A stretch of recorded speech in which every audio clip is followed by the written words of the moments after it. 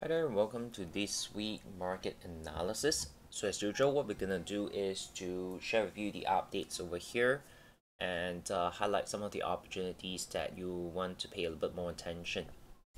So let's start off with the dollar index. Now, dollar index, as for the most part of this week, we did not see much of a development.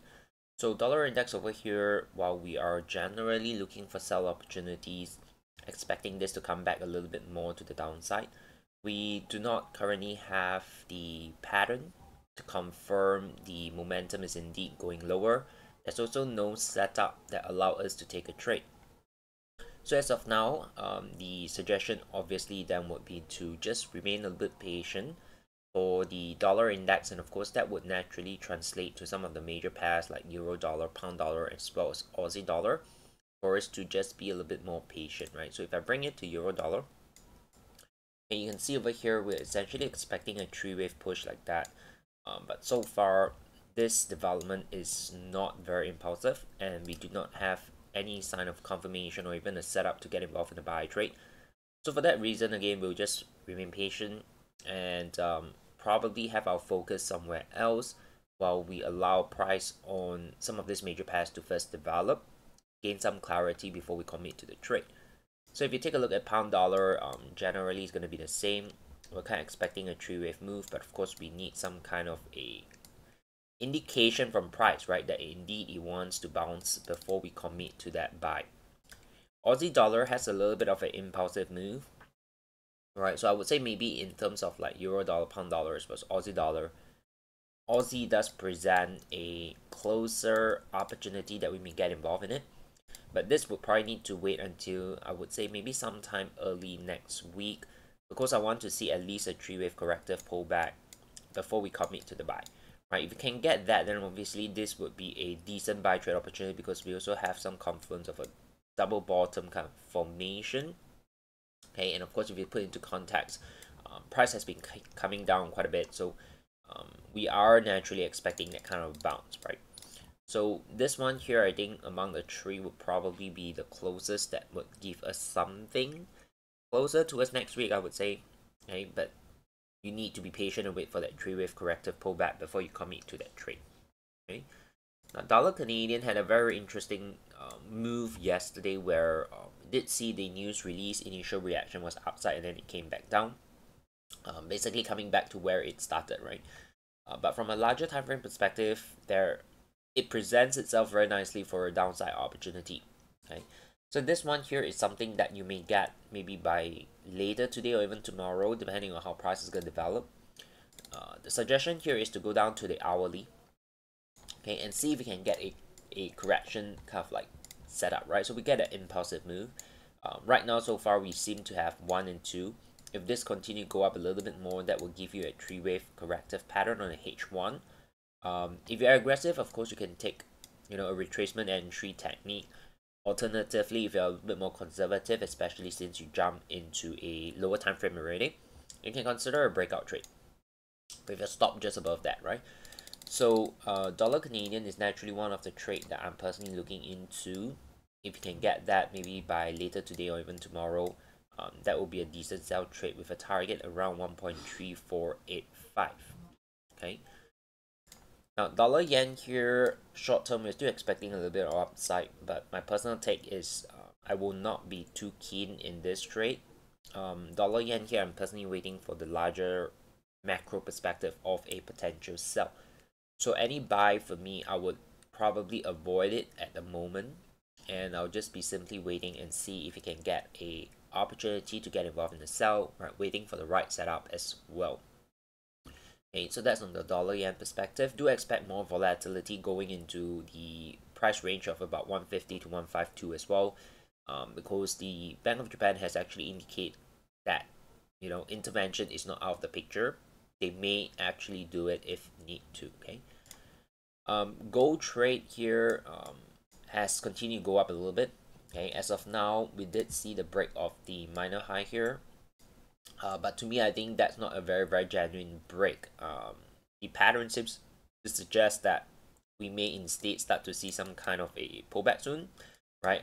Naturally, if I were to take out the RSI, we do have the divergence there as well. So there's no reason to be actually buying into this breakout, right? In fact, what I would suggest is wait for the pullback, be a little bit patient, wait for that pullback to happen. Maybe sometime next week would get an opportunity to get involved in it. Overall direction remains bullish, right? There's no reason to be selling it. The only thing you need to probably wait a little bit while is the timing. Wait for the pullback, wait for the setup to come to you, and then execute the trade accordingly. Okay, so gold here probably need to be a little bit patient on things. Crude oil is another trade that I'm looking at that may actually give us something by the end of maybe today or even tomorrow. So for our perspective, we have came into the area of interest. Okay, impulse, 3-wave move, WXY, coming into the fib zone. So what you want to look out for is going down to the hourly. Okay, and see if you can get the hourly setup, right? So one setup here that may present a sell is a crawl here. And then of course we'll use a breakout technique to get involved in that crawl setup. Alternatively, if this just comes down impulsive without the crawl, then we'll just wait for a flag and then we'll take the breakout either way. Okay, so what you can do is you can combine the multi-time frame perspective, right? H4 will enter the zone, H1 we look for the extra bit of confirmation and the setup to come to us, and then we trigger that trade on the H1, and then the target here we can actually aim for extended target on the higher time frame. So crude oil, do pay attention, quite similar to dollar Canadian. You may get the setup either by end of today or even maybe tomorrow, right? So pay close attention to that. Now S&P, I'm also monitoring for a potential buy trade over here. It's currently developing its 1 and 2. Likely, if it comes down a little bit more here, it may complete the third wave within the week. If it does, then of course the key area to look out for is somewhere around 4308 to 4288. Again, we'll then drop into a lower time frame and see if we can get a setup to buy. Okay, so we're kind of looking at this as an impulse, correction, and then upside. Right, so this one here, pay a little bit of attention to that as well. Other than that, I think some of this pair here, like pound yen, will probably need to be patient. Okay, it's definitely not a trade setup this week. I think we'll probably need to wait until maybe late next week before the setup will come to us. So we need to just be patient on that. Euro pound, if you're looking at it, we did get that break.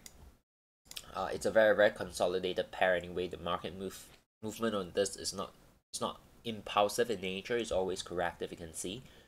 So if you're looking at a trade on Euro Pound, okay, that might be something by the end of this week here as well. If you can get a corrective pullback to a fib zone, that will be a buy trade opportunity. Okay, impulse correction, impulse. So that's something to look out for. Aussie Yen, we're shifting to neutral, so just leave it. Okay, I think the pattern itself is not clear, so we'll just wait. Okay, Pound Australia is another one that you can look into. I think this is quite similar to dollar Canadian or even crude oil kind of like pattern. You may get something by end of today or even tomorrow. You know, same thing, we have a 3-wave move.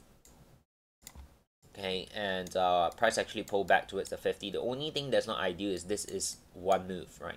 But we can then use the multi-time frame, lower time frame confirmation and see if you can get a crawl pattern development here, right? If you can get that, I think it's still a pretty decent buy opportunity. Using the lower time frame so that your risk is smaller, your risk reward makes a little bit more sense. Even if you just take it to the 50% mark, you know, with a crawl here, you take it for 50% mark, the risk reward at least makes sense, right? Because you're entering at the tighter stop. Okay. So Pound Australia, definitely do add that into the list. Okay, you don't want to just buy in, right? You want to always wait for the setup because right now the momentum seems to be pretty bearish. Wait for a crawl on the hourly to give you that extra bit of confirmation that indeed market, you know, have that higher probability, have the odds of reversing, then you only commit to it. Bitcoin had a very nice little move. We did manage to catch the breakout on this little pattern over here. For me, I personally rolled it to somewhere there. Can't exit that trade. Again, when we see some kind of spike here, it's basically a V shape. Okay, so we do expect some kind of consolidation after this, which likely gonna develop here and maybe one more drop back down before the next push. So overall, I'm still bullish, but we do not have any position right now. Of course, if you still have any do manage it accordingly, right? It doesn't mean that you need to exit everything just like me, because maybe our strategy is different, our style is different, right? But do expect a little bit of consolidation. Okay, I'm still bullish overall, but I'll just basically wait for the next opportunity to get involved in BTC. Right, so that's all for me. All the best for the remaining part of this week over here, and we'll see you guys in the next